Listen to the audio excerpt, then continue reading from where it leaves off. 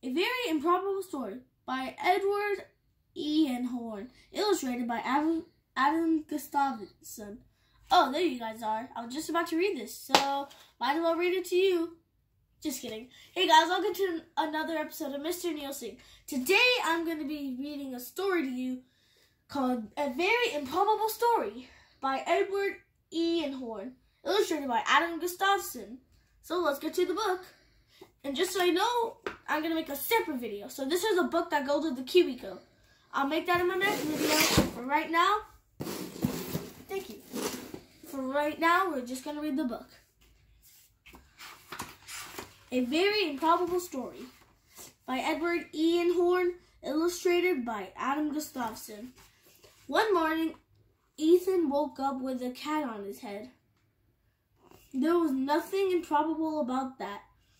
Ethan's cat, Snowy, sometimes curled up there to sleep, but this was different. The cat on Ethan's head wasn't his cat.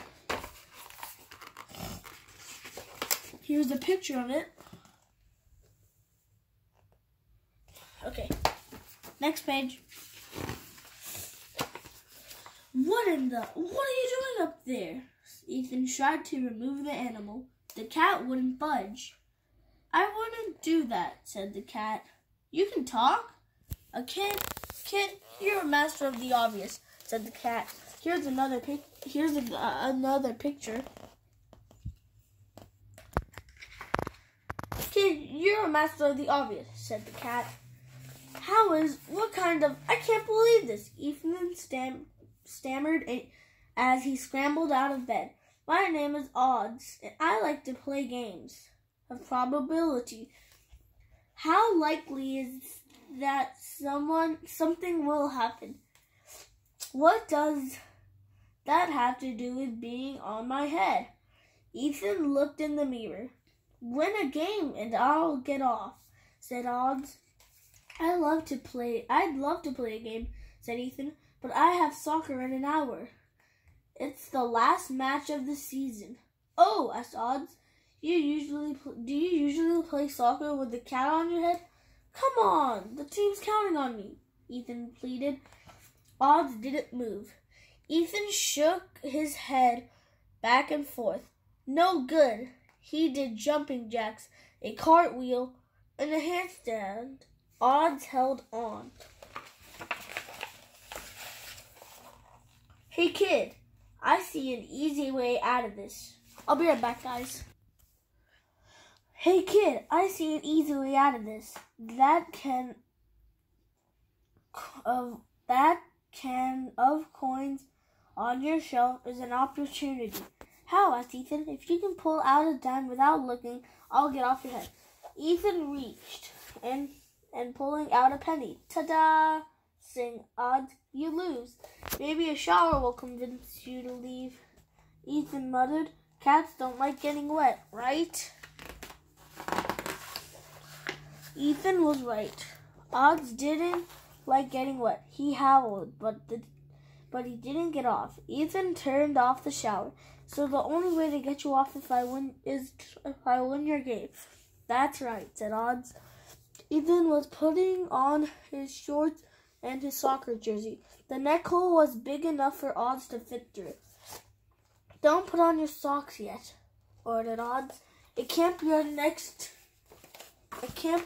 game. All of your pairs of socks are different. If you can pull out 2 matching socks without looking. Ethan reached into the drawer and pulled out a striped sock. So now all I have to do is pull out a matching one, he said. You have a very low probability of finding a match. Here goes nothing, said Ethan. He took a deep breath and pulled out a sock. Ta-da, said Odds. You lose again. You lose. After you pulled out the first sock, there was 19 single socks left. So there was a sock out of 19 would have let you win. Is this something they call bad odds? Said Ethan. Some do, admitted Odds. though I would never put the words bad and odds together. So the odds were 1 out of 19, said Ethan, but now they're 1 out of 18. He pulled out another sock and groaned. This one had stars on it. I think it's time for a new game, Odds yawned. At the moment the door flew open, Ethan's little sister, Kindy, ran in. Kitty, she squealed. Hi, Ethan. Hello, Kitty. And Cindy. Hello, said Odds, squinting down at her. Let's play, Cindy squealed, grabbing onto Odds' tail. Odds pulled his tail away. I only play probability games, he sniffed. Want a snack? Cindy asked, picking up Ethan's bag of marbles. Taking the bag from her. It would make a great probability game, wouldn't it? Maybe, Odds admitted. Ethan dumped marbles onto the rug, counted. There are 25 white and 25 yellow, 25 green and 25 blue. 100 in all, Cindy counted. 2. 1, 2, 5 gazillion. Here's a probability game, said Ethan. I'll pick out a white one. You have 25 in 100 chances on doing that. That's too easy, said Odds. That's the game as odds of 1 in 4, Cindy said. I know a game. Let's jump on the marbles. She waved her arms ready to leave. No! Cried out Odds and Ethan together. Ethan made Cindy sit on the bed. I'll be right back, guys. Ethan made Cindy sit on the bed. How about this, said Ethan. I'll try to pull out 2 white marbles. That would have a low probability. Odds shrugged. What probability?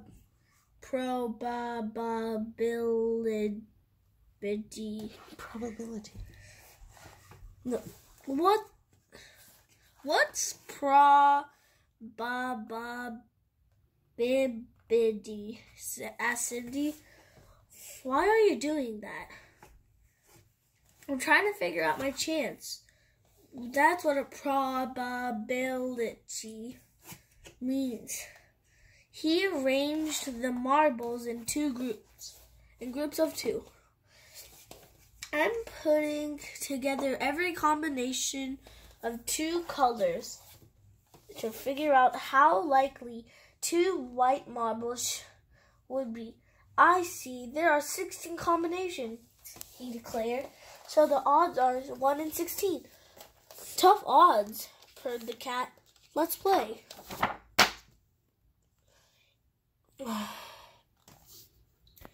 Ethan pushed the marbles into a big pile. He picked one without looking. Go. It was white. Halfway there, he replaced the marble and picked up another one. It was yellow. Ta-da! Sang Odds. You lose. Let me see, demanded Cindy. Ethan sighed and showed her the mismatched marbles. Cindy reached and took out 2 white marbles. I win, she shouted. You cheated, Ethan said. It's not a probability game if you look. Ethan, Cindy, breakfast, their mom called. Bye, Kitty, said Cindy. She gave Odds a kiss and ran out of the room. Ew, that's gross. Like it's not even part of her family. Please, Odds, I have to go to my soccer game. Ethan stopped. Hey, wait, maybe soccer can be a probability game. If we score 5 goals but make 25 attempts, then we have a 1 in 5 chance. And asked Odds. Ethan sighed. I don't know. I'll think about it during breakfast. I hope no one's in the kitchen, he said, putting his cowboy hat to high odds. Cindy had already finished her breakfast. The kitchen was empty. It's Odie Woofs, said Ethan, scooping a handful of dog-shaped cereals. Try them. They're delicious. They're always try to beat the odds. But look, exclaimed Ethan. There are 5 shapes: poodles, beagles, collies, Saint Bernards, and pugs. That could be a probability game. Show me, said Odds. It's like the marble game. But now we have 5 different shapes. Ethan pushed them into pairs. There are Would you like me to try for 2 pugs? Said Odds. Okay. They have the smallest teeth. He closed his eyes and mixed up the piece of cereal. A pug. He replaced the piece and picked up another. This is it, he said, slowly opening his hand. It was another pug. Ta-da! I won! Ethan shouted. I did something with a low probability. This is great. He began jumping up and down, but suddenly stopped. I don't want you to be a poor sport, but you did say you'd get off my head if I won. Go. Odds landed with a whomp on the table. Nice going, kid. Sure you don't want to keep playing? It might make you a better soccer player. Ethan paused. It just might. It just might. Oh, really? Odds purred.